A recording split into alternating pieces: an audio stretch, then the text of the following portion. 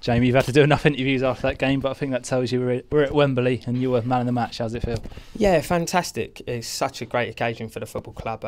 Semi-final of the FA Cup, it's a stepping stone to playing one of the biggest games in world football, in my opinion. The FA Cup final in England, it's massive, absolutely massive. You grow up thinking about, you know, playing in the FA Cup final. Oh, I scored a win in the FA Cup. You know, they're the sort of things you talk about when you're kids, and yeah, it's unbelievable. So, like I said, we're going there.